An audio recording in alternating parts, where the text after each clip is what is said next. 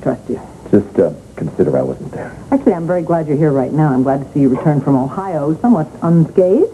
Actually, I'm plenty scathed. It's just inside and not outside. Would you like to tell me about it? Very much. But it's dark and heavy stuff, Vic. I don't want to burden you with it. Well, in that case, make yourself comfortable, because I did ask.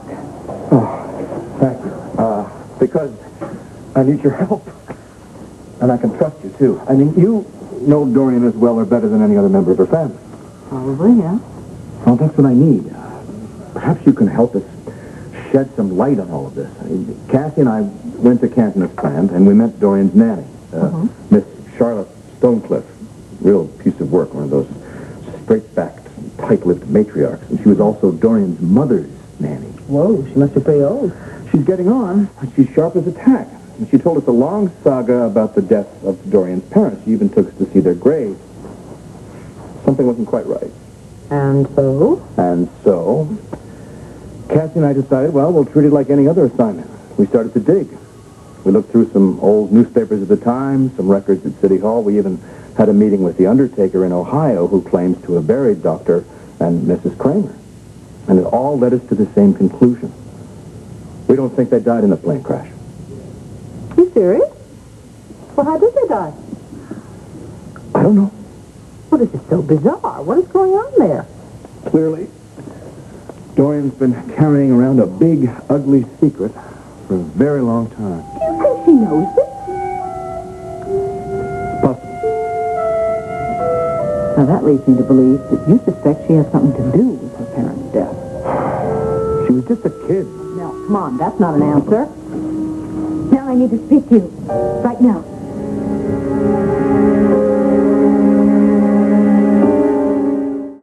I'm sorry. Excuse us, but Go ahead.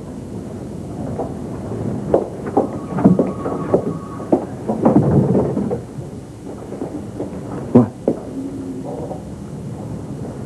I need to know what you think. What about? Kelly has just made the wildest, cruelest accusation. I need to know if you believe it. And if you do, I don't even know. No. Slow down. Calm down. All right? What accusation? Kelly actually believes that somehow I tampered with Melinda's medication because I wanted to keep her quiet. My own niece believes such a thing about me. So what I want to know is this some kind of a theory that you all came up with together? I mean, does Kathy believe this? Do you? We can't possibly discuss this here and now. No. I need to know. I want you to go to the houseboat. You'll come with me, right? I have a few things to finish up here. I can't wait. Yes, you can. It'll give you a chance to get a hold of yourself. I want you to go straight from here to the houseboat. When you get there, I want you to relax. I want you to take a shower, make yourself a cup of tea. Listen, whatever will calm you down. You believe it, don't you? Not here. Go to the boat.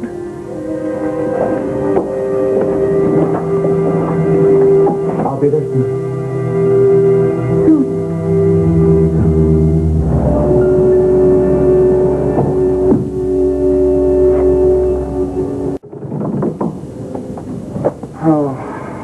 I'm sorry about that. Don't worry about it. All right? Years ago, Dorian built up a wall of secrecy around herself. Ever since then, she's been frantically trying to shore it up and patch it up, and now she's seeing it crumble anyway. She's terrified. Unfortunately, at this point, she has absolutely no way of knowing that outside that wall is actually freedom. I surely hope that's true. I mean, she's been through some hideous things in her childhood. That family must have been wildly unstable. Well, I have always suspected she had a complex history. I mean, she is so desperate. I mean, her sisters were so competitive. I mean, there must have been a real lack of love in that household. There's one occasion where Addie actually attacked Dorian with a pair of scissors. And another time, she locked her up in a well house for hours. You're kidding. No wonder she's so claustrophobic. How'd you know that? I just know. You aren't going to say any more? Now, I know an awful lot about Dorian. But I don't know any more about her secrets than you do. I mean, come on. She's not going to confide in me. Yeah, but I have to find a way of telling her what we've learned. And frankly, it scares me, too. I'm sure it does. A bit like opening a dam and trying not to drown in what comes out. Yeah, I only hope she can trust me enough to let it all happen so I can help her deal with it when it's over. She's pretty lucky you even want to do that. If she had anything to do with her parents' death, or she's covering for someone else, she's going to need all the help she can get. Mel, you are so noble and kind to want to do this, and I certainly admire your passion and devotion Thank to you, Dorian. but I have tried to warn you. She will guard her secrets like a lioness with her claws out. Not only that, she will guard other people's secrets. Believe me, I know from experience. From what experience? Not now. I have an appointment. Well, this is the second time that you've been about to say something and then clammed up on me. I mean, you're becoming as cryptic as she is. No, I don't mean to do that. It's a long story. Oh, no. Come on. Get back. Now I'm getting the runaround from you, too.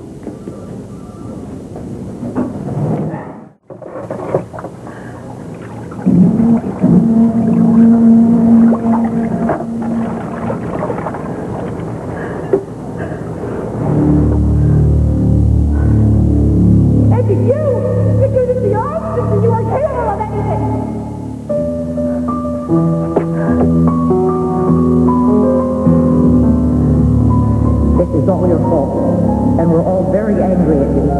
We'll never forgive you. Never. Stop it! Don't you listen.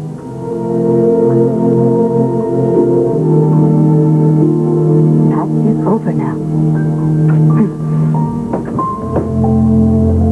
This is now.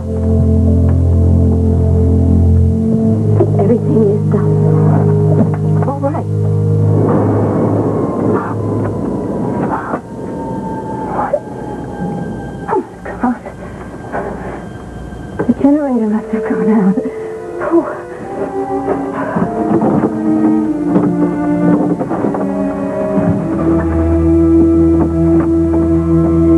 Dear God, no. Do it. No. Come on, open up. Open up. What? You're going up. No. No, no, no, no. No. Oh, no, please.